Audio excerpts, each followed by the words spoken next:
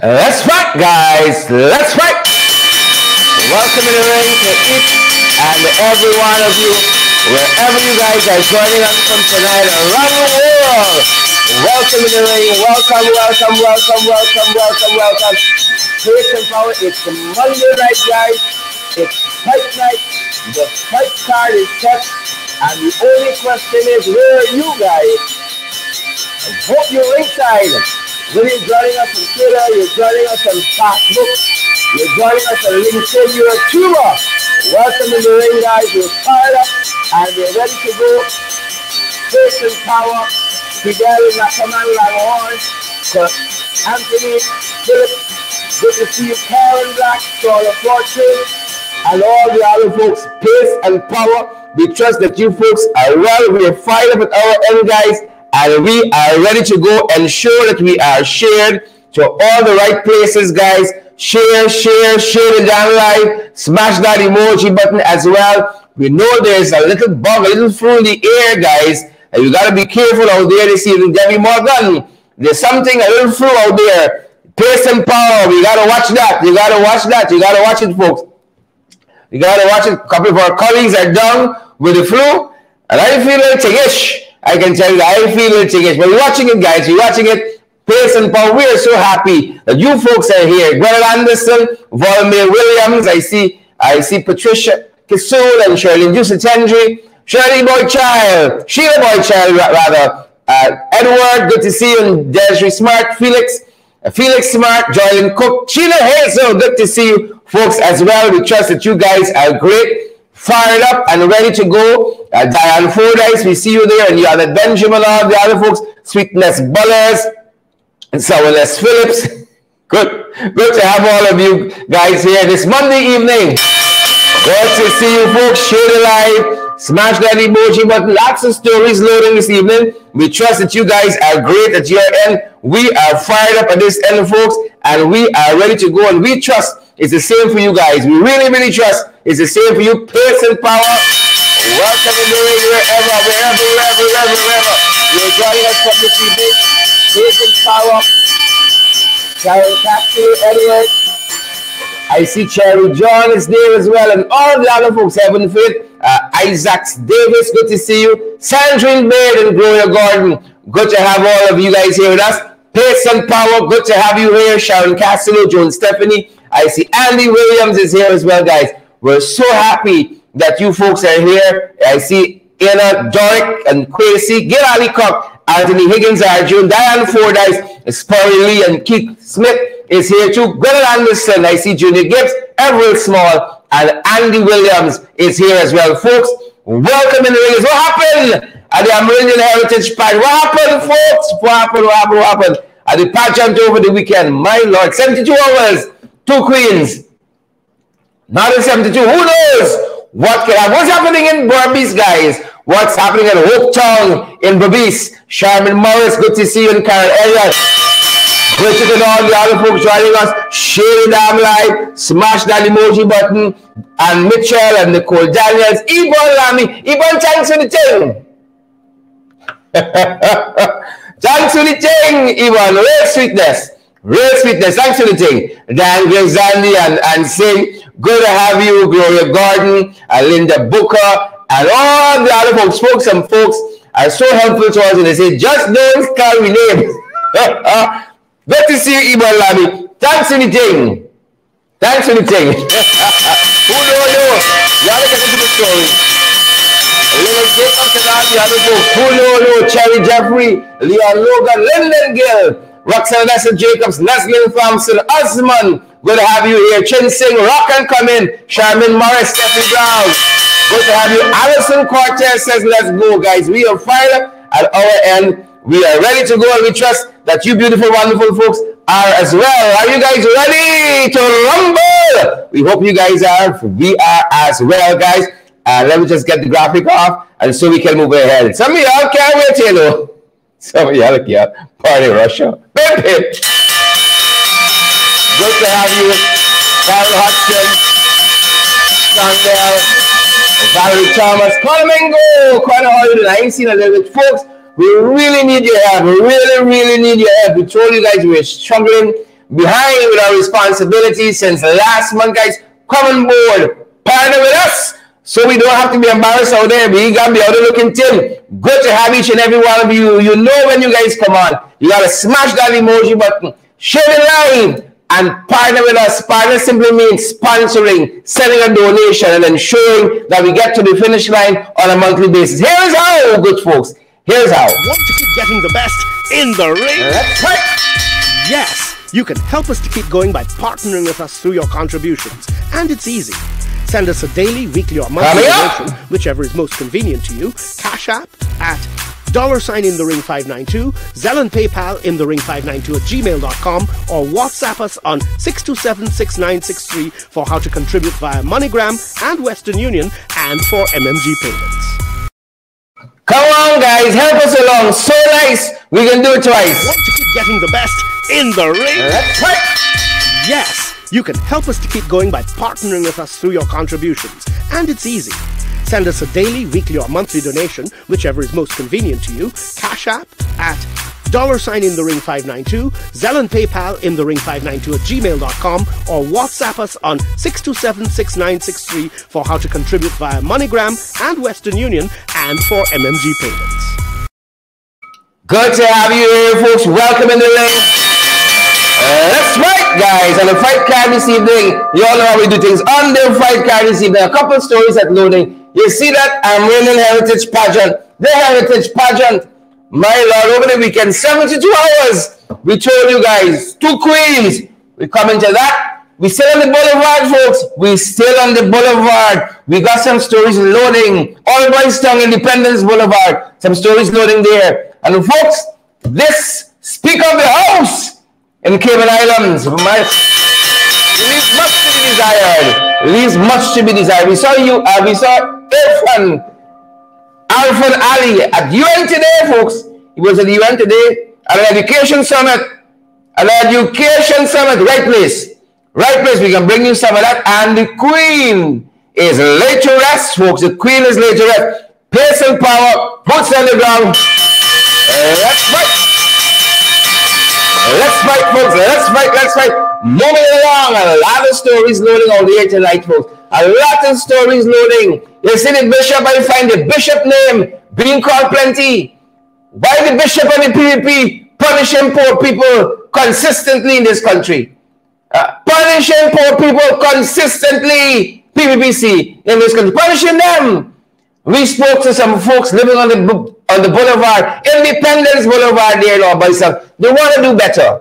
They want to do so much better, but they need a helping hand. The helping hand of the state. And instead of helping them boys spitting on them, kicking them when they're down. And we did tell you folks, a couple stories loading. We want to share with you guys as we begin tonight. A couple stories loading. Life on the boulevard, folks. Life on the boulevard. A couple stories loading. Yep. Life on the boulevard. Well, Mr. Agile come and say that he give you half an hour. Then he pass back and say he give you 3 days to move. If we can't move, he can bulldoze down we body. And I want Mr. Ali see this. Mr. Ali, I know you're a good man. I know that. You know that. You know that Mr. Agile treating we the way like this. The Vice President, I know Mr. Jack Leo is an alright man. And this is coming to me right now. I know that the VP must be in our song and check what's going on. Mr. Agile and Mr. Rupsum Ben, tell a lady up the punch and she living in a little hut. She got 3 options. It's either she go in the Palms, the orphanage. They don't really care about poor people. The morning Mr. Agile come and ask me how I get here.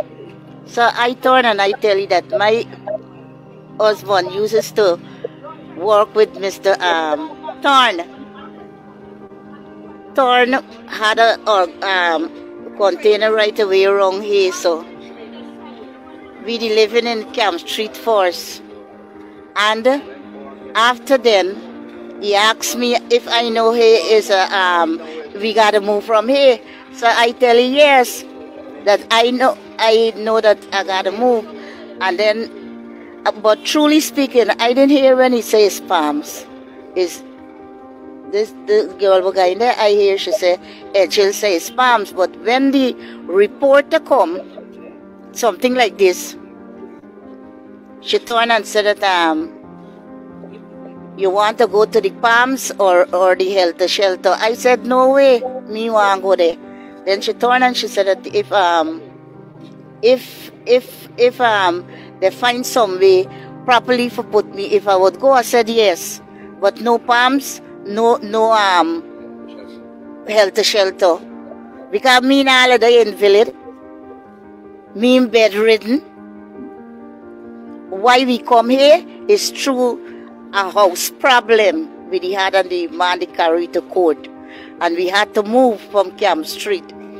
And after me, gentlemen, they with Mr. Thorne running this organization here, Mr. Thorne said, come and stay here. Ma'am, how long have you been living here? About 20 to 25 years. You live in a container. Yeah. You know, we have a country now that is wealthy. We get a lot of money from oil and gas and so on. Well, from oil mostly now. Yeah. You know, you live in a container, ma'am.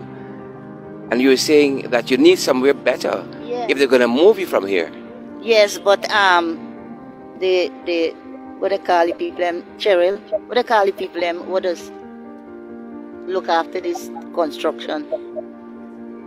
You work on the ministry, yeah. Yes, well, they tell me that they won't trouble this container unless if they get somewhere for me. Up to yesterday, the foreman or the contractor come and tell me that up to this morning, one of them come and tell me that, so that they everything in the hands of the people, the minister them. And just you alone living here? You don't have any kids or so on living here? It was me and me, gentleman, but he died couple months ago. A year.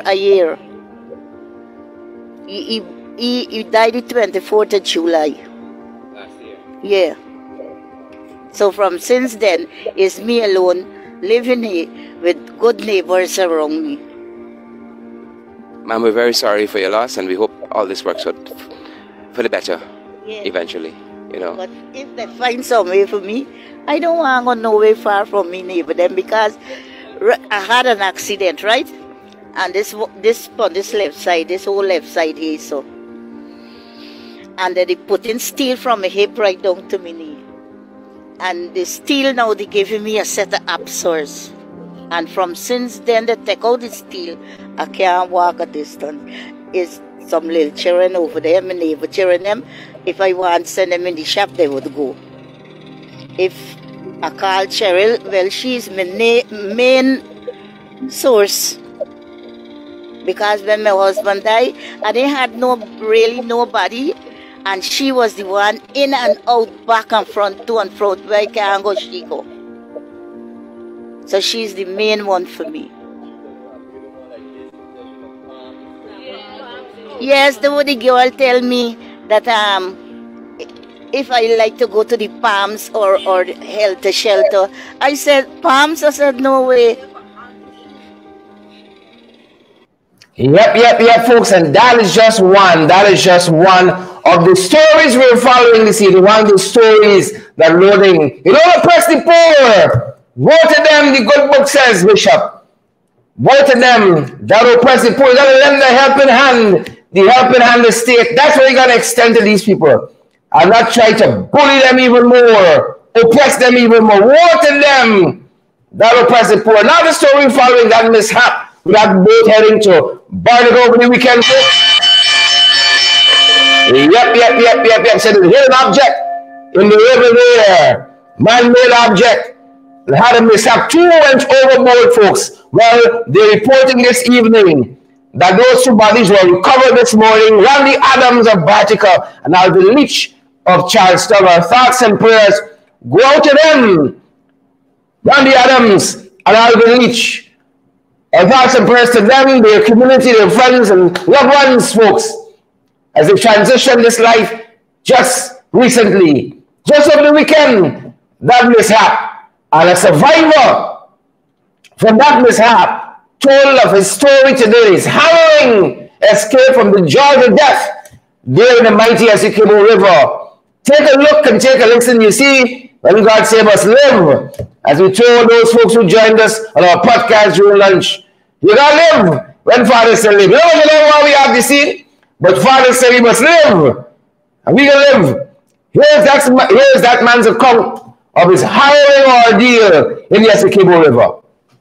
By email right here saying, you know what I mean? Yeah. The incident yesterday. Last night, they actually about accident here, so right now. Last one's the pickup out of the water. Wow. Now, tell the people like what the bad experience you had there. Yeah, beg and pray a lot, you know. Was on the water for a very long time until, you know, I see the boat and I look for rescue. What time like you leave, what time you left for Rico? I see little minutes to 6, little before, you know. Yeah. So you could remember that among the passengers like we had inside the boat or something? There was 12 of us in the boat. Okay. The sailor and the captain, you know. The time of the evening when you left Puerto Rico, how much did he charge you? The captain charged you for come back?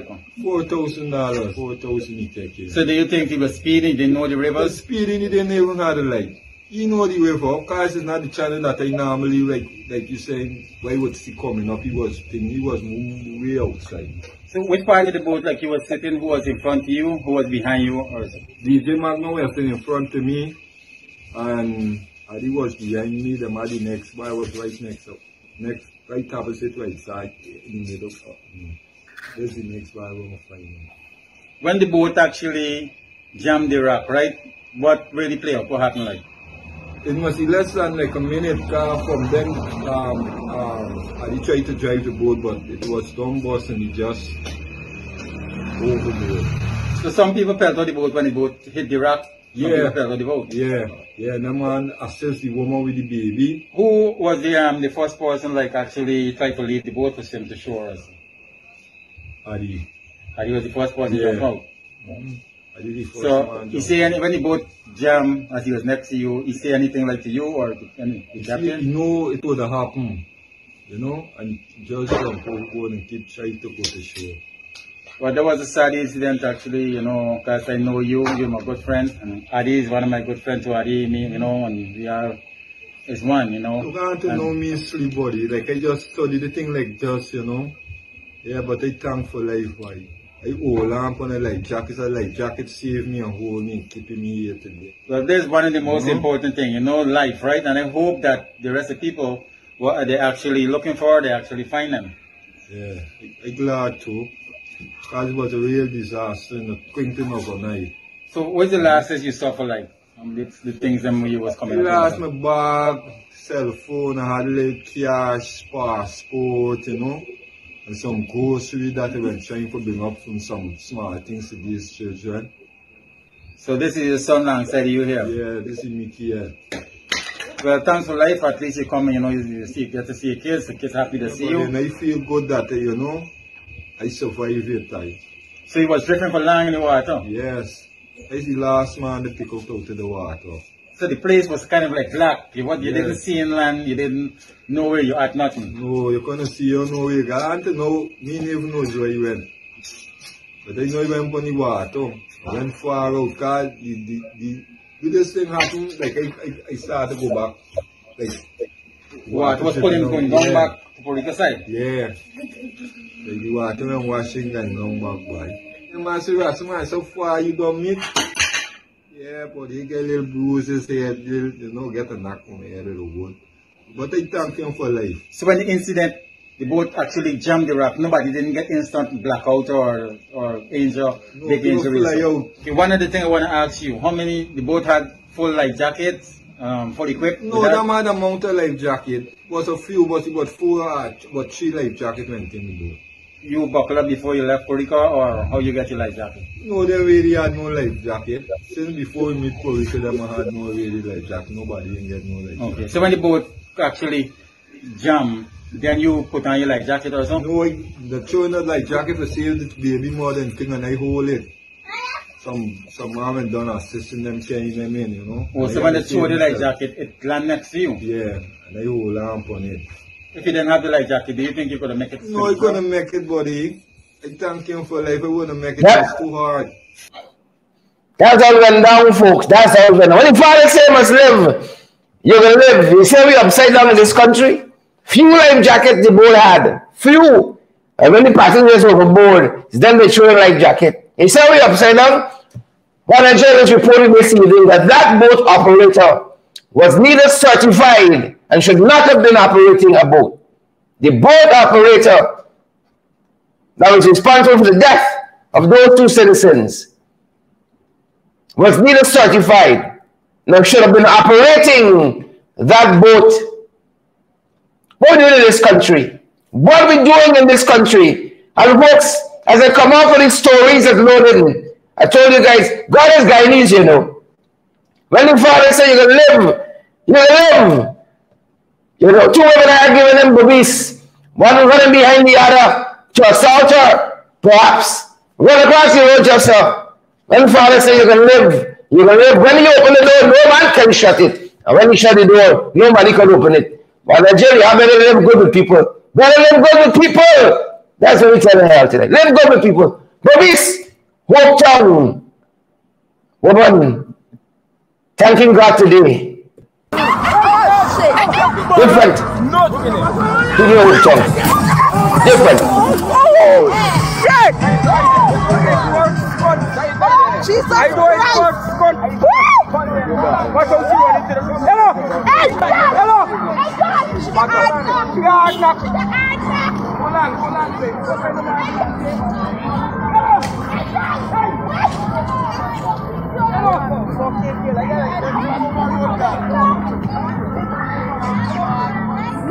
No. Coming over for shit now.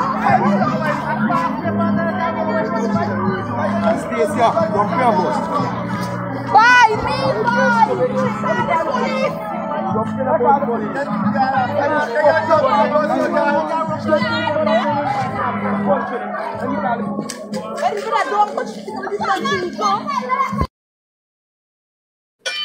Did I go by too fast for you? The folks on Twitter, Instagram, TikTok, Facebook, YouTube. Did I go by too fast? When father says you're going to live, you're going to live. Even though some of you real ugly. When father says you're going to live, you're going to live. Take another look at that. Take another look. Oh, shit!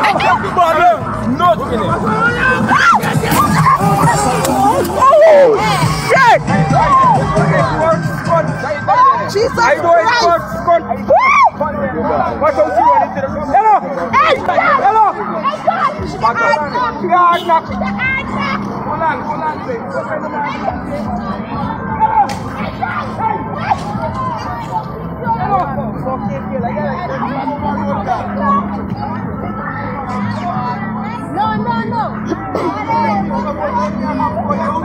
Coming over for shit now.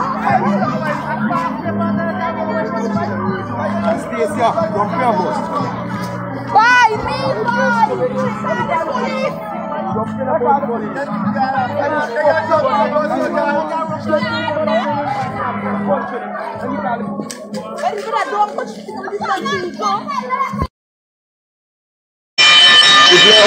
different.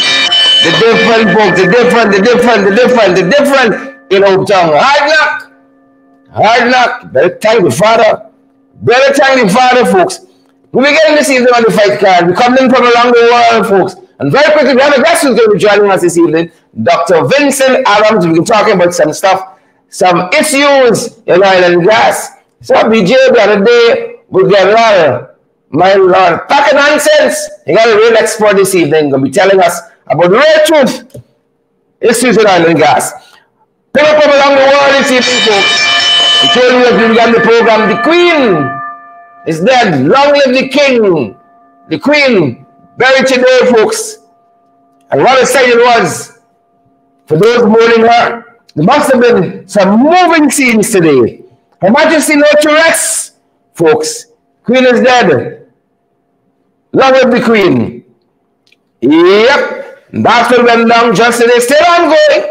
Still seeing coverage of it, folks. Moving on the fight card this evening. Coming in now from around the region. You know somebody getting Basili.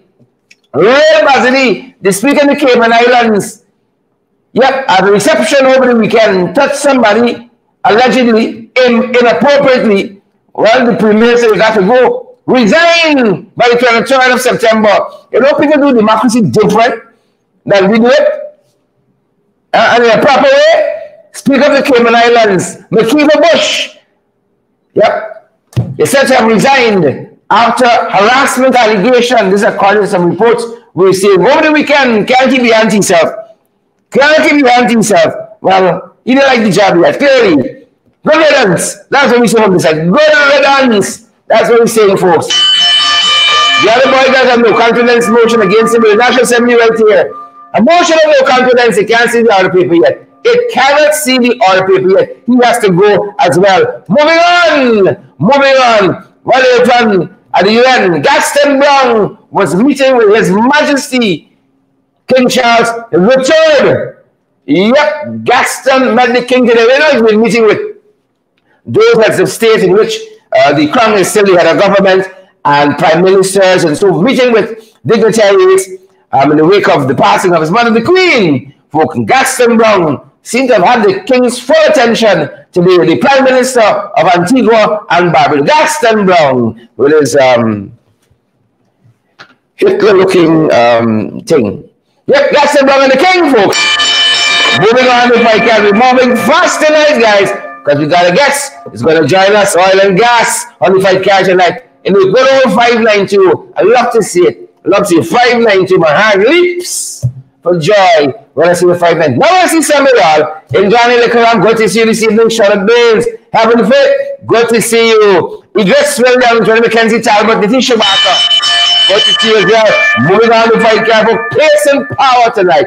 Pace and power. Yep, saw the mayor on the move. And all we gotta say, pace and power. Who's sharing the damn light? Who's smashing the emoji button? Trina Fernandez, get well soon. We see you out there watching us. We see you out there watching we. The mayor on the move today with the UN resident coordinator, Yassim Oro. Just today, folks, I'm giving a tour also of UN House. They're talking about partnering with the city to move things along, to beautify the city. We love to see development, and we love to see the mayor out and about and moving things forward for the city. Respect and manners, Mr. Mayor.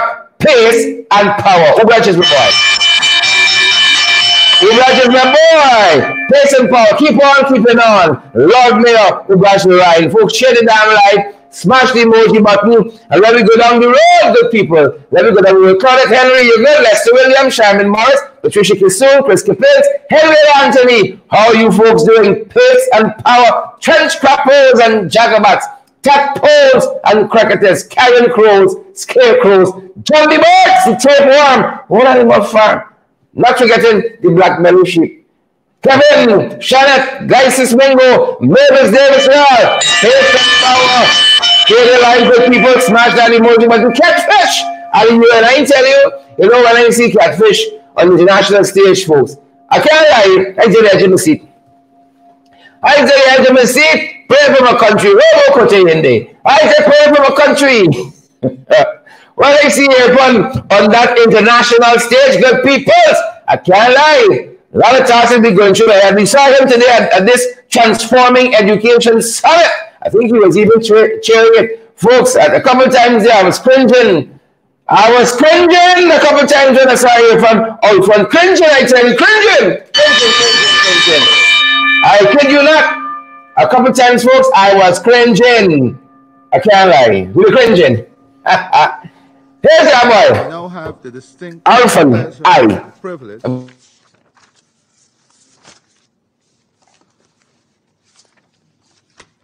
to introduce His Excellency Recep Tayyip Erdogan, the President of the Republic of Turkey, to make a statement.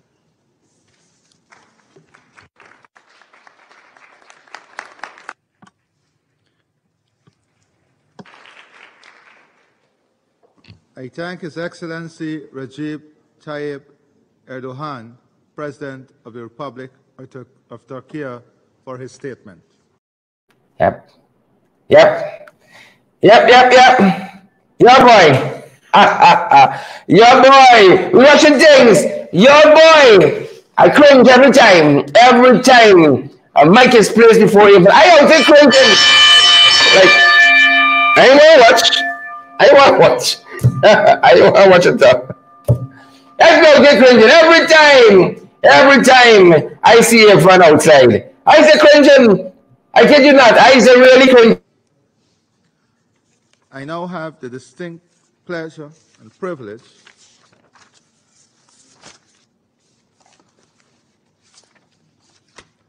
to introduce His Excellency Recep Tayyip Erdogan, the President of the Republic of Turkey, to make a statement.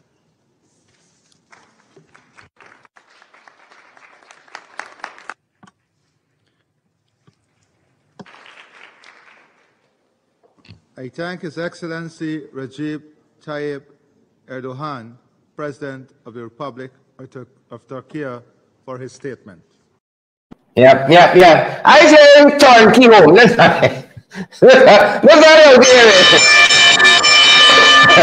yeah, I say turnkey home. Right? Turnkey. Right? I still looking for that one. Turkey. President of Turkey. Yeah. That's really. Yeah. Moving on, folks. Moving on. It's already, folks. 9th episode of the shit show. I'll speak and tell you. My Lord, another episode. An only in Guyana original production. Right out in the GPF, the Guyana Police Force. Another episode. And here we have famed, accomplished senior counsel Nigel Hughes. He said the RAS report, the RAS says he said the A silent, the RAS report, they what they saw, them guys from the regional security system, they what they saw, that's what Nigel Hughes said, they what they saw, they're wasting time. How do you come to the way?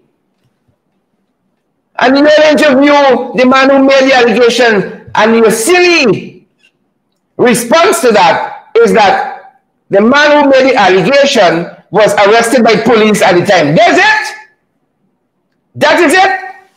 The man who made the allegation while arrested by the police. So they have little confidence in a statement. Well, Nigel put him in the place today. I mean, like, I just don't know. It's the second time these guys have been here.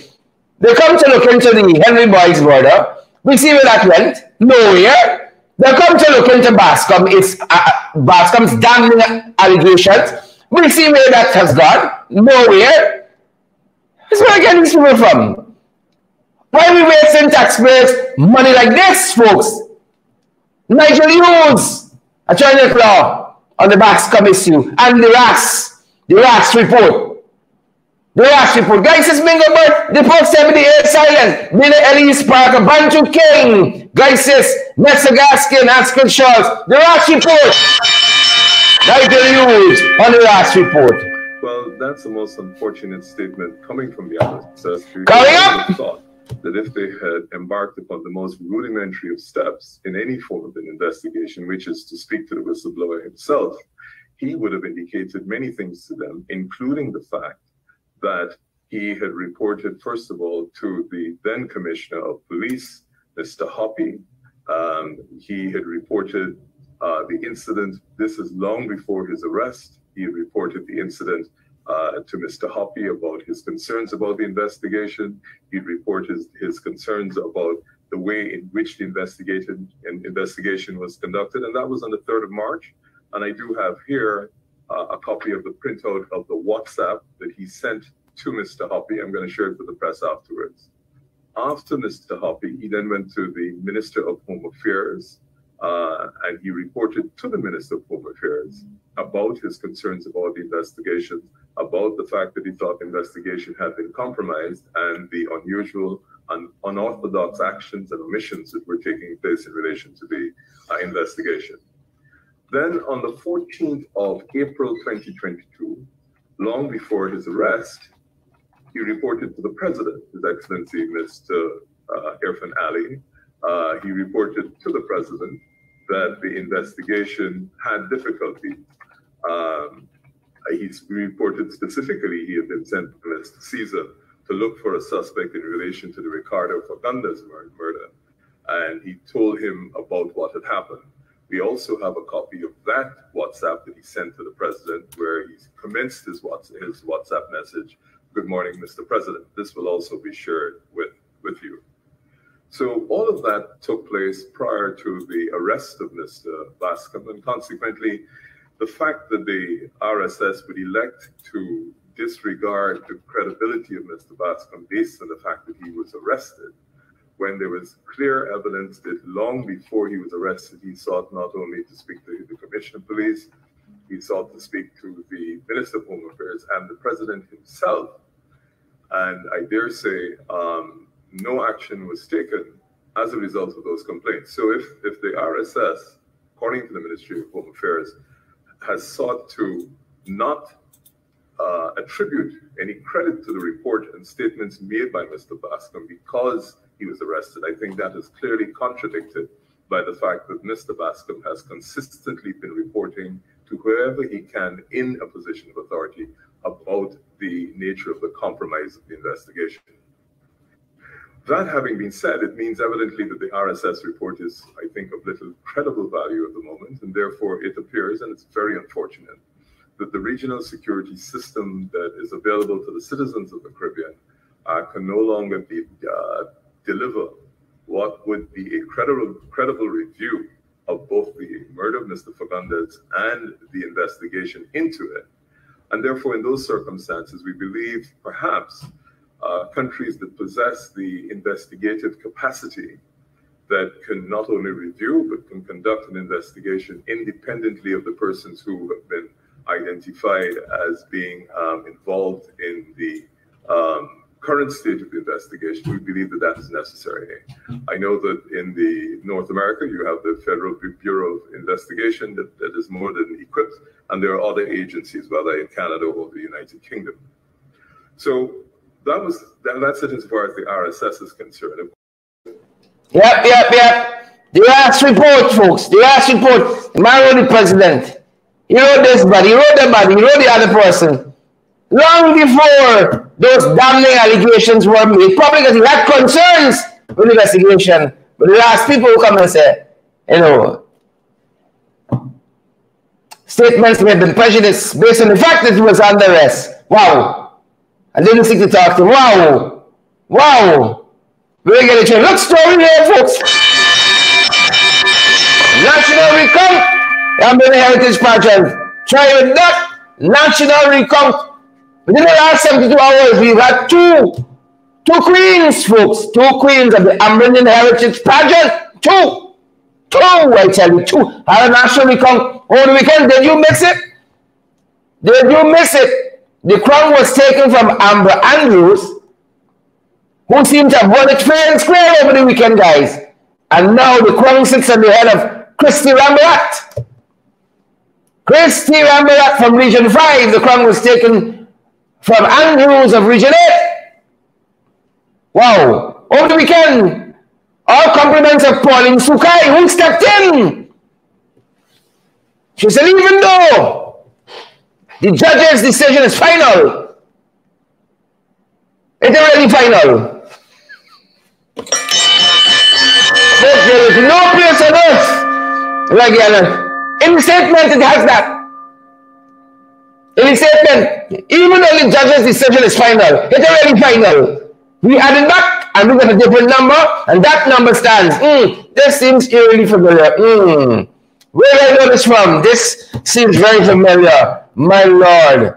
This seems familiar. Like we've been here before. We count different results. Somebody out, somebody in. Like I've seen this movie before. Says out, Andrews in Rambarat. Within 72 hours, two queens of the Amerindian Heritage Pageant. Oh, beautiful Guyana, Dylan Benjamin says. Hazelin King says, the beautiful Guyana, it is the greatest country on earth. Who shared the damn live, Trisha Adams? Who can smash the emoji button for us tonight? Don't go out here looking tin with the shares. Don't go out here looking tin with the emojis, folks. Share the damn live. Smash the emoji button. And let me go on the road. Some of y'all do too nice. Too comfortable. Share the damn live. Maria Campbell, have you shared it? Look what's happening in our beloved country. Well, as you can imagine, how Amber Andrews must be. I can imagine Chrissy Amber doing cartwheels, doing some backflips. But Amber Andrews took to social media, and this is what she said.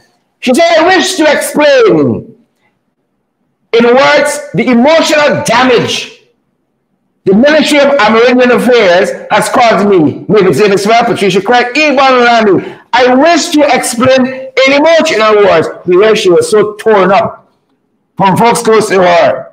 She was bawling for the last 72 hours. She was in agony. Emotional distress. She said, I wish to explain when she could write and summon the energy to do so. I wish to explain the emotional damage the Ministry of Amerindian Affairs caused me and my family. It is an embarrassment, she says. I was publicly humiliated. My God. I'm hurt. No one deserves this. No one deserves this. This is how I feel if I'm talking to you. I'm embarrassed. Humiliated. The young lady said, my God. Fraud is fraud. That's what we say, Miss Andrews. Fraud is fraud. She said the Ministry of Amerindian Affairs has caused me emotional damage. There's how much people listen, this ministry has caused emotional damage in 1 year. It's like the ministry is looking for things to come into the headlines about good or bad. Just last week, but Sharon X, remember the PS? When the sting operation, the 200,000 bribe a month from the contractor, you remember that was last week? They don't see you on press charges, but like the headline, they start drying out too quick. Sukai, Alien Mount, aka, jump in today. Where she led the recount. This national pageantry recount led by the minister, using an Order 60, rejecting such an event. And the outcome, folks, the outcome, as the young lady says, she said, I wish to explain in words the emotional damage the Ministry of Amerindian Affairs caused me and my family. It is an embarrassment. I can only understand the anguish, the pain. I was publicly humiliated. I'm hurt. No one deserves this. And you can take that to the bank, Pauline Sukai. You can take that to the bank. Moving on if I can, folks. Cross the truth. Just call your name. Cross the truth. Cross the truth. I don't know what they're doing in these ministries. I don't know what. Because the folks at the Amerindian Hostel, they're embarrassed too. Region 10. The folks say they need some attention there. The hostel needs some attention. There's hugs we got living in this hostel. We need with all this island gas. We can't afford to clean us. And what are we doing with the oil money in this place, man? What are we doing with the oil money? How come I don't see this on them other shows on social media? How come? What are we doing with the oil money? Is that animals we got to put on these mattresses? This mattress looks like 23,000 people don't sleep on it. I can see sperm and egg and all kinds of things in this mattress. Mite and beetle and all kinds of stuff here. Alright? Is that animals we got? Who's sharing the damn like? I want the authority to see it. Not one of them jagabats and transcrappers. I want one of them to see it. Smash the damn emoji button, share the damn life, and let me go along with you. I want one of them to see it. If one of them want to see it. Back up today, folks. How it's going by you? How things going by you? We share a lot of things that we know which soul how it's going. You know my census there? I ain't tell you all the census there, but the people with the census say they ain't got a lot of things yet. Even when they start counting, we counting we. They ain't get pen, they ain't get eraser, they ain't get badge, they ain't get this, they ain't get that. I hope it didn't affect the census. Folks, the people in charge, oh, you got any money? Spend the money. Don't pocket the money. Spend the money for its intended purposes. I beg you. The coordinators and enumerators reach out to us and they say, a lot of things that they promised, the whole package. Enumerators kit. If the kit's supposed to get 40 things, you got 4. It's like them ballot boxes along the East Coast. It's like them ballots, very reluctant of the ballot boxes along the East Coast. Everyone else get 40 documents, we only get 4. And they say, yes, you properly outfitted. Go out there and produce the goods now. Fraud is fraud. Whether they are bringing the heritage pageant, the enumerators, or the March Secretary and General Division elections. Fraud is fraud, folks. Moving on, blackout today. Blackout today, folks. Folks, you can take over this whole country. If you wanted to. You can take over the whole country. At least the whole city. If you wanted to. There's one post of the East Coast. You knock on the post. And it's blackout for hours. You shut down the whole thing. A truck hit a voltage line on the railway embankment. And people in South feeling the tremors in the blackout. Huh? People in Kingston feeling the tremors and the blackout. One truck hit a post. Right? Like the main post. Blackout the whole city. Who knew? One truck, one post. And that's it, you know. One truck and one post. Shut down the whole city. Reminds me of a song. One truck, one wash. Then they turn it down. One truck, one post. I just show you all my age there. But you have my run out. You have my dear that in that run out. He flick out. Them tadpoles, they swim out, crawl out. Animal farm. The bark out, the bray out. He run out there. He's saying he's helping them buy to fix the electricity problem. Doing what? Doing what? That is their specialty. As far as I know, that Big Belly is a numbers guy. So what is he doing out there? Besides delaying the people? Huh? Tranquilla, partner. Besides delaying the people? Huh? Reducing their efficiency. We can't govern now, try to impress me, plus do the work. Added stress. You think he was out there, he flew out. LeBron James, he flew out or he swim out. One to the two. He's gone out there obstructing progress. You're not an engineer. You're not a linesman. You're not a line technician. Huh? He's part of the problem. If you're not part of the solution, he's part of the problem. What is he doing out there? What is he doing out there? You know, when he stands to get 300 people, he and his take up a lot of room there. What is he doing out there? I don't know what he's doing out there, folks. But that being said, the main event, folks, I have a gentleman joining us, Dr. Vincent Adams. Look at some quactors. And they got real doctors. Right? This is not in his heart of hearts, he's a doctor. He is a real doctor. He got no PhD that was bestowed on him. He got no PhD he is studying school for. Study hard and you got to give your doctoral thesis. And then you got to defend it. He's not a quactor. Right? His heart of hearts, he's a real doctor. And he's a real doctor. Not like them people 40 years ago, somebody from some no-name university gave a PhD and they presenting themselves, beating people over the head, then they must call them doctor. And they should come and debate and talk and discuss with proper people issues in the island gas. Folks, without any apologies, my privilege to invite Dr. the good doctor. Yep. Adams, Vince Adams, former EPA chairman. Dr. Adams, you well? Welcome, sir. Hey, thanks, Sherrod. I was not beginning to enjoy your show here. I was not beginning to enjoy it myself, and I know I'm going to enjoy it even more with you here, Doc. You know, they got a lot of issues circulating out there in oil and gas. We always say in this program, we don't touch it nearly enough. A lot of misrepresentations that are being made out there, Doc. Tell us about EEPGL and the fact that they are registered, they're saying that they registered locally, when in fact they may be registered in the Bahamas. What is that about, Doc? Tell us about this EEPGL. I hear Sherrod, and you're welcome to your great audience as usual. But I was listening to and looking at the Glenn Lyle show with the Honorable Vice President on the show. I mean, this was something that was in the making for what, I don't know, maybe 2 years now. So it attracted quite a bit of attention, of course. So I made certain I set aside some time, and I almost fell out of my chair several times. My head was spinning with the kind of stuff that I was hearing, and one of the things that jumped out at me. Was it good stuff?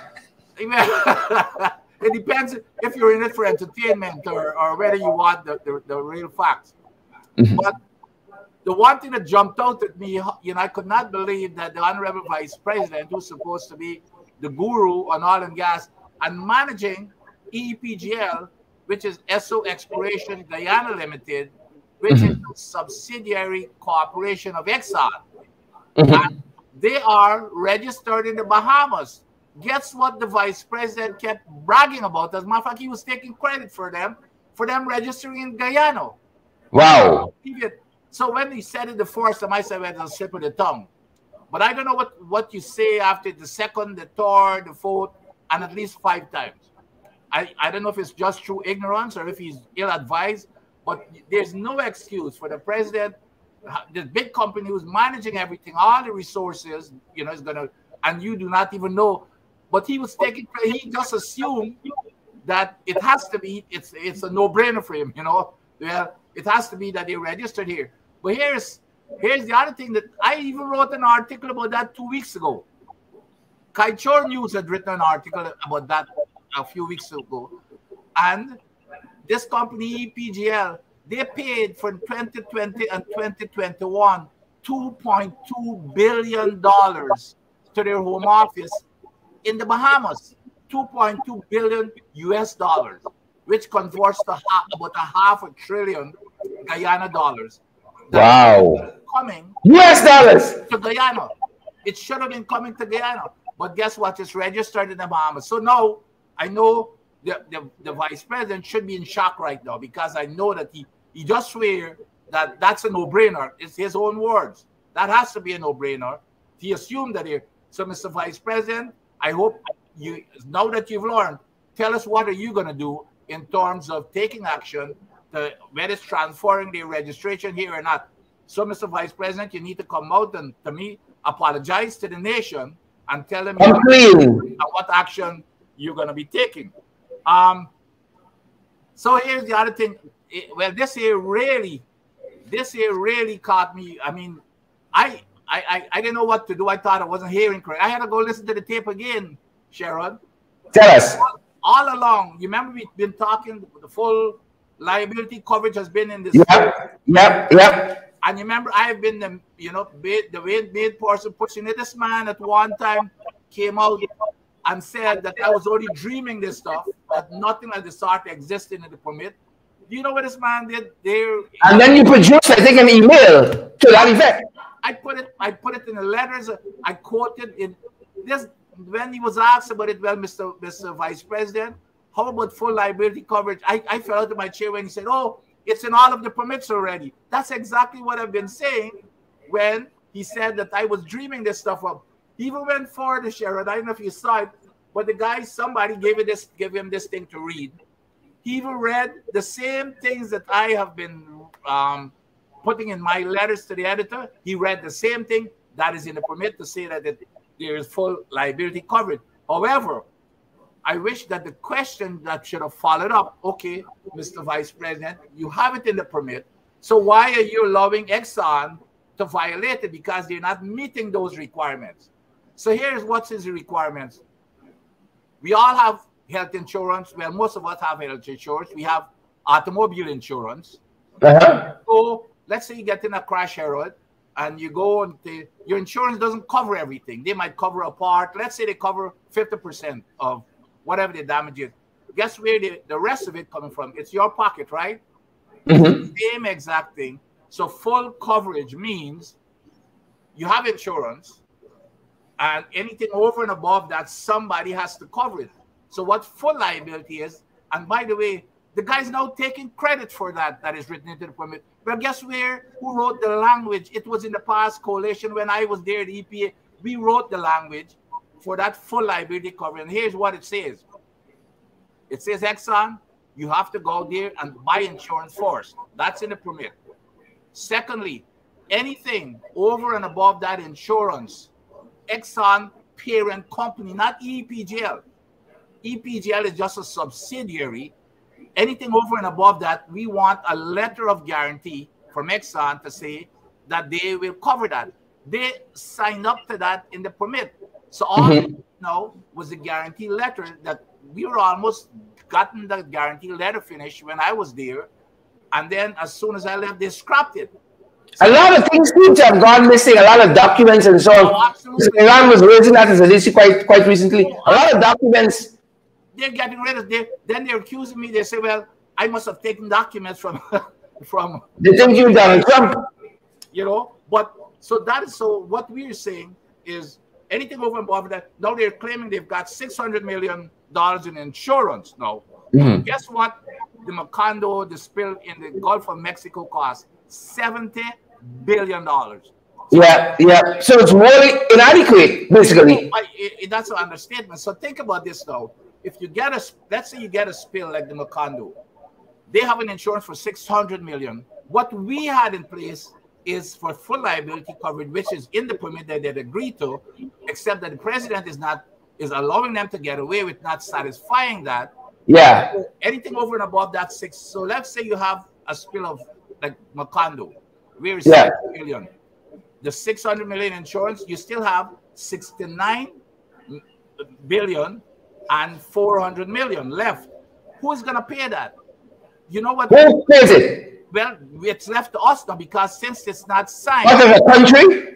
The country has to. So we really working for Exxon. Exxon working for me. We working for them. And that is the issue that he never answered because. And Doc, I want to underscore that this oil spill is not a far-fetched issue because quite recently you had a couple of barrels of oil that spilled right out there. Well, not only right in our neighbor backyard in Peru, we had a small spill, and Peru was in the same boat like us. They didn't have this full coverage, and they had to take Repsol to court and sue them for $4.5 billion. And now they're doing exactly what I did when I was at EPA, to put into legislation where they've got to sign up to cover everything over and above. So this $600 million is a drop in the ocean, and he's not explaining. So we had unlimited coverage, right? So guess what this guy is talking about now? To cut that unlimited coverage to $2 billion. So if something happens, anything over $2 billion, we're gonna have to cover it. You know, there's no question about it. So and a caring government is gonna allow that? A what? A caring government, Doc, is gonna allow that? What kind of government? Sorry. Caring. Oh. Here, well, we know you can judge whether this government is a caring government or not. And the reason why the coalition had it is because obviously the coalition cared and understood the consequences, that said, Exxon, you're not just going to come here and take your hundreds of billions of dollars that you're going to take away without ensuring that the people are protected. And if something happens, could you imagine what's going to happen here, Shara, that if we've got to cover a $60 billion US dollars. Is that we done? Things more tight for me. The tight right now, Doc, will be more tight. Well, you remember Parliament. You know, you're a top member of Parliament. Our budget, our national budget is what, about $2 billion? A spill alone is going to be like 45 times our national budget. Yeah, we done. We done. So that's all. And here, the other thing is, you know, it was really shameful to hear when MP Patterson, you brought up this. You remember the motion for full liability? Correct. I could not believe that these men, they were saying that it's going to cost too much. A guarantee letter doesn't cost. It's zero. It's just a letter of guarantee to say anything over and above the insurance. And these guys are, so I don't know, they're not even reading, just like the vice president. They don't know what's going on. Yeah. So, but Doc, why are they looking out for us more as a people? I I think it's just they really. And it's not just us saying this, Doc. Let me underscore. Not just us saying this. Startup News, pretty independent and middle of the road. They said consistently, it seems as though this regime is more like a partner with ExxonMobil and not a regulator. Well, why are they looking out? To me, it's worse than that. Tell Exxon, and I've got proof for it because as soon as I left, they started turning everything around that I had put in place. It's worse than that. It's not a partner. Exxon is running the show. Exxon is controlling everything because even in the permits, when I read the permits, there's no way that I know that the EPA folks cannot write that language that I see in the permit. There's nobody who understand those language. Exxon is running the show. They're getting directions. As a matter of fact, not that it works to me. You know, I even got inside scoop, Sharon.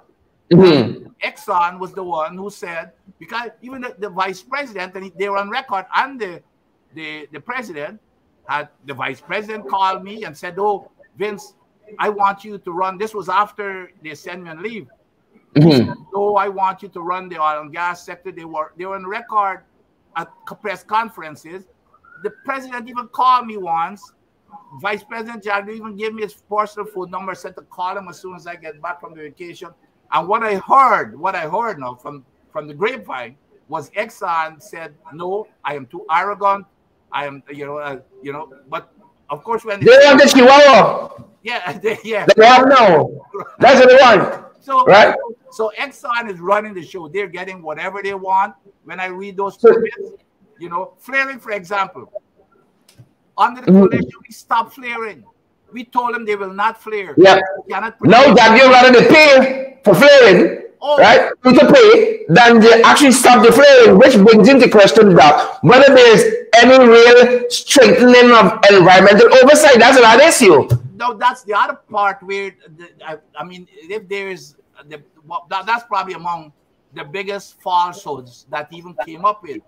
He mentioned, one of the things he keeps saying, that they have strengthened environmental control. Well, the first thing.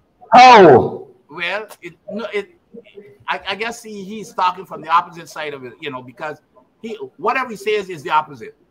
When he says strength, it's weakening it tremendously. I just told you, flaring. Flare from bluff. We said, no, you cannot flare. He said, yes, you can flare as much as you want as long as you pay for it. Now, what kind of stupidness is that? That means that if you can put whatever pollutants you want into the air as long as you can pay for it. So you don't need an EPA anymore to stop polluting. All you got to do is set up an office at the Ministry of Finance, and everybody comes in and says, I'm going to flare X number of tons of contaminants in the air, radioactivity, whatever it is. And here's the other thing, Cheryl. The flaring, they are gaining 30 times the amount of money they're getting just from the flaring. And just paying us tenants. 30 times the amount of money they're getting from the flaring compared to the fee they're paying for it. 30 times. So if you're a businessman, if somebody give you a deal like that, if you invest $1 and you're going to get $40. Yeah. That's like if we say Paco and ExxonMobil busting me back. Oh, without question. Here's the other thing that we stopped. Before I left. And he started, here's another blatant lie, Cheryl. I mean, every time I cringe every time I hear. The guy said that for the first time they're treating the water that they're dumping into the ocean. But there are two things there. No dumping of water into the ocean. It's not, we said that water has all kinds of Doc, let me ask you a question as you're on that. We got the capacity to monitor them if they're treating water? Absolutely not. I'm going to get to that too. So we said no dumping of water, no flaring. When I left, they decided to give them, so they're dumping that water, and that water has oil in it. For every, listen to this, folks, for every million barrels of water, and they're going to be billions that are going to be dumped into the ocean. This is produced water that comes up with the oil, and it has all kinds of toxic stuff, mercury, lead, PPP activity, and then it has some oil in it. And the concentration of oil alone for every million barrels that are dumped, there's 30 barrels of oil, which means over the life of the field, you're going to get hundreds of thousands of barrels of pure oil dumped into the ocean. Yeah. We said, no, the common practice, the standard is you re-inject the water back into the reservoir all over the world. That's what you're supposed to do. The other thing that... So why Exxon so lazy is that the oversight under these jaguars is so poor? It's money. When I asked them, when I said, wait a minute, when we stopped them, by the way, when I said, and it's not only me alone, by the way, we had a team with GGMC folks, myself, then we had Department of Energy, and even their own export they brought in, Alison Redford from Canada. She was more adamant than we were, and we met with Exxon and told them they have to put in equipment to re-inject the water. So we had already made that decision and directed Exxon to do it. And as soon as I left, they didn't matter, they scrapped all of that. But I asked them the question, it's about money. They said, well, when I asked them how much it's going to cost, they said the equipment to re-inject, which is standard, by the way. They said $300 million. I said, absolutely not. I said, but how much that? $300 million. I don't believe that. That's nonsense. Okay? So I said, they buy the country. So you're telling me that the lives of the people of Guyana is not worth $300 million. That's basically what you know that they find a government that's a paku and the bus me back. And the bus you back and put salt. Bus me back. That's salt alone, put the salt and pepper. Bus me back all the time. But we laughing, we smiling over it. And then Jaglio is trotting out here like if you know about oil and gas. But you're the expert. You understand oil and gas. You're an expert, studied experts in this field, worked in the highest levels of the U.S. government. You're an expert in petroleum and all of that. And this guy parading himself like he knows anything about this sector. And I've known absolutely nothing. Absolutely. Here's the other thing, Sharon. You talk about monitoring. Do we have the capacity to monitor? I recognize that immediately. I was the only petroleum engineer and environmental engineer. I mean, that's the one thing that for what I've got both. It's a very unique. Not very many people have both qualifications and vast experience in both areas, environmental and petroleum. I work for British Petroleum as a senior reservoir engineer, so I understand all this stuff. Yeah. So I went immediately to the World Bank. I was introduced by the Brazilian ambassador to the lady who had the World Bank in Guyana. And I came there for somebody. She gave us $1 million. She brought in an export, and we put together a report with a 36-person unit at the EPA, with highly specialized petroleum people to monitor, to have people there 24/7 on the ship. They don't like that. They scrapped it. But what was funny, that was another thing when they were saying that I was dreaming this stuff, it never exists. Well, the cover for the report got leaked to the press. So when the press splashed the front cover of it, and they called the executive director, he said, well, all right, well, I really wasn't sure. I didn't know much about it because I wasn't there when it happened. And then when they called the minister, guess what the minister said? Well, no, we never scrapped it. We're working with it. So they're not even getting their story straight. It's a PPP. It's a PPP. But Doc, let's touch on one of the big ones, because these guys, when campaigning, they said that we don't know what we're doing about oil and gas. As a matter of fact, they had an organization called Global Wickedness. Yeah. It's interesting that the PPP went to them, Global Wickedness. They produced a fantastic piece of writing that said we don't know nothing, how much money we were wasting and stand to lose because of how we set up the whole thing. And then once them boys came in, same Global Wickedness, come back and say, well, they couldn't stand by this report anymore, and pull it back. Quite interestingly, right? So these guys, campaign saying that they're going to renegotiate. That's right. We didn't make a good deal. They're going to make a better deal. They're going to renegotiate the PSA, the production sharing agreement of 2016. 2 years later, they unchanged a word. And they want to talk about sanctity of contract. Jaglio, he pretends he's the expert in everything. The expert on law, the expert on petroleum, the expert on oil and gas, expert on economics. It's just proper bluff. So why haven't they been able to renegotiate the contract? Again, if I circle back to what's his name, Mr. Ram, and that document that he said he knew was at the deeds registry, went looking for it, and then it went missing, and then he seemed to have found a copy somewhere. It says basically that the ACNU AFC, made some forays into that very sanctity of contract and having some amendments to that contract. Talk to us about that now. Well, even I, Cheryl, but even I did that when I was at EPA. You see this unlimited liability, this full insurance thing that they've agreed to, that it's in the permit that he so proudly read. That's not in the contract.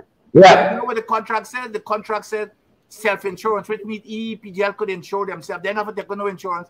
I changed that. I told them, no, that's unacceptable because EPGL didn't have any assets. So I said, no. So I working for the coalition in the past government. We already changed what was in the contract by that unlimited. They brought that because they told me that. They said, well, you can't change it because in the contract. I said, okay. I said, well, you're not going to produce a barrel of oil unless it's changed. So they quietly went, they changed it. The other thing that I changed was this: the contract said the government has to give them 7 days notice to even set foot on the ship. I said, no, we will have access at any time, including visit. So I changed those two major things in the contract. So you cannot, and I've written about other people. Yeah. So don't tell me about sanctity. And the same contract that they were in a haste to change in campaigning now is, they can't touch the love affair. This contract is unheard of. Let me give you some quotes from them, from the president and the vice president and Nandalal. Oh, when they were in opposition, this is peanuts we're giving away. We getting peanuts while we give. The vice president. We have sold out the nation's patrimony. Yeah. Said the coalition deal will harm the country for decades.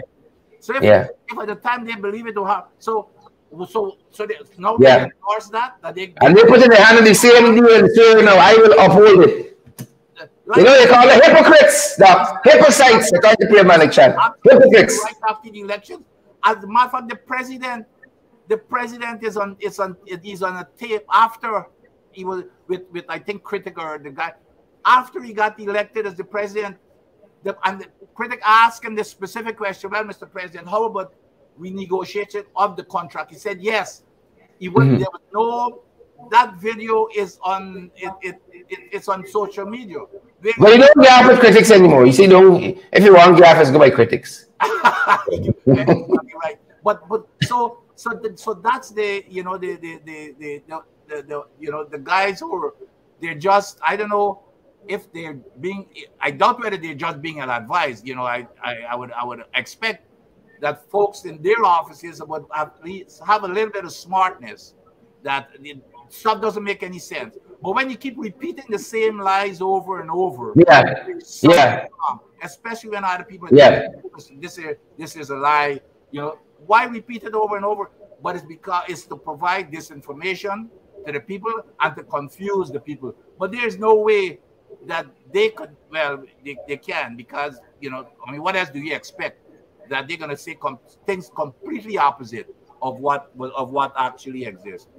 Yeah, and that finally, before I let you go, I noticed lots of the experts in this field of oil and gas, they talk, they're in unison about the purpose of information, about the purpose of reporting and getting their hand on data that reflects the current state of affairs in the oil and gas sector. Talk to us about that. Well, since the administration, if you recall, Sherrod, when I was in office, I was in the media you remember, because I was full disclosure. It didn't matter whether it was bad, good, or indifferent.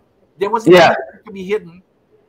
So the data was always there. People call me. I get my report every day. You're always out there engaging the public, engaging the press as well. But Doc, allow me to say, this new CEO, he has a striking resemblance to the chairman of GCOM. They all they live on the rock. They only come out once in a while, take a little breeze and go back in. You hear the latest? I don't know if you've been following. You don't understand what happened in the latest. When tell us the same stuff about the liability coverage, and when I was talking about it, and the vice president, they said that was dreaming and stuff. And even when I talked about us meeting with the World Bank to look after the insurance, they just dreaming it. Well, the World Bank, not the World Bank, the Bank of Guyana, they verified it, and then a couple of letters got leaked out of the EPA that verified everything I said. It got leaked to the press, so it was published on the front page. Guess what the CEO did at EPA? He moved all of Exxon's files now into his office. Yeah. So there's a file room that everything to organize everything that I set up. Yeah. We didn't have anything before. Where we set up, that has been dismantled. He moved it to his office. So wow. People were trained. We trained 4 people to take care of the filing. It didn't matter whether you worked there or not. You had to check out files. You had to check it back in by a certain time.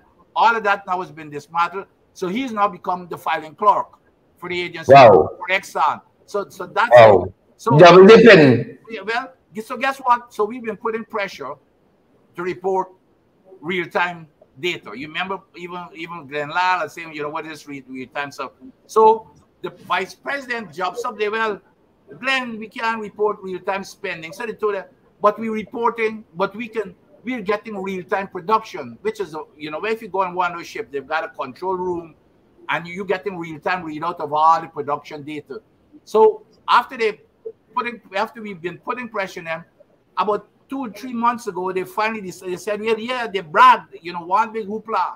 Now we've got all the data being reported. Cheryl, guess what happened? You know, the last set of data that was reported, because I started checking. 11th of July. So 2 months now, there's been nothing after this big hoopla. Yeah. Right back to square. It's just like them boys. The data coming soon. And the way they're reporting it, Jared, is to confuse people. How many of, you know, I don't know, you know, I know you did law and that kind of stuff. You should see how these wiggly lines and graphs, and you gotta they want to kerfuffle. Oh yeah.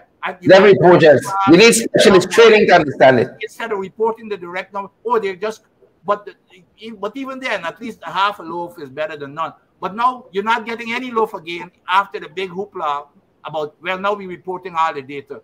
No data, Sharon, no data for over 2 months.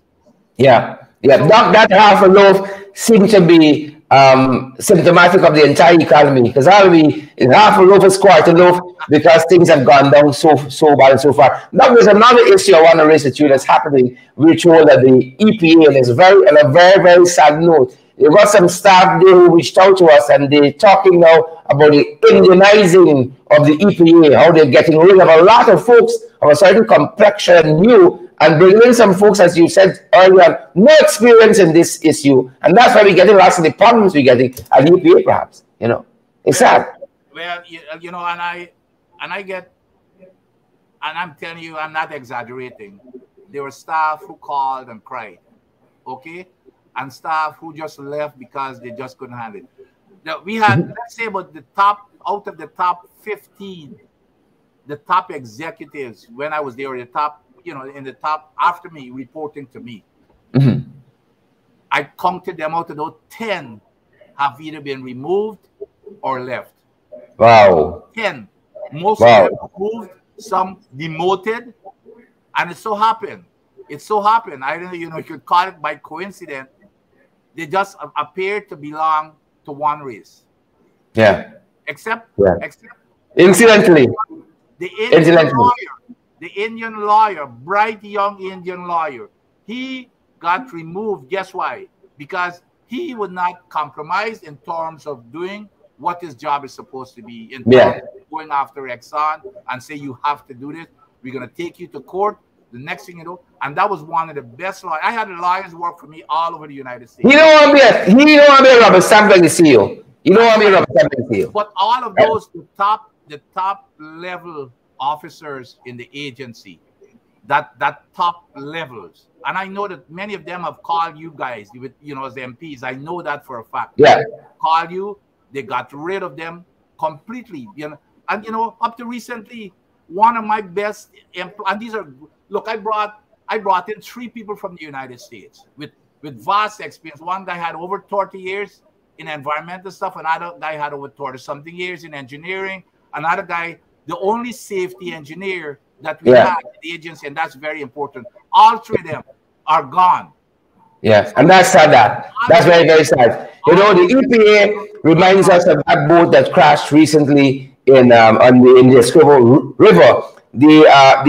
The captain, quote unquote, was not certified, should not have been operating that vessel. You know, if you're trained to see the beacons, you're going to know what to look for. But if you're trained, you're going to, what happening at EPA now is going to be happening.